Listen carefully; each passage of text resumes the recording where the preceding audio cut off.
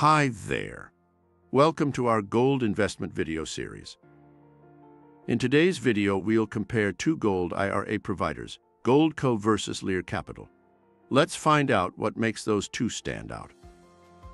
Established in 2006 by Trevor Gerst, Goldco from Woodland Hills, California, has been leading with a customer-first approach, offering gold, silver, platinum, and palladium investments.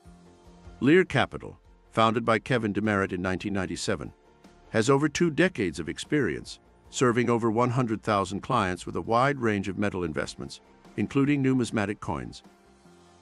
Both offer precious metal IRAs and direct sales, but Lear Capital ups the ante with an online platform for price monitoring and alerts. While Goldco has the edge with lower fees, Lear Capital shines with a significantly lower minimum investment requirement, making it accessible for many. Security is paramount. Both companies work with trusted custodians like Equity Trust Company and Strata Trust Company, and storage facilities such as Delaware Depository to ensure your investment is safe.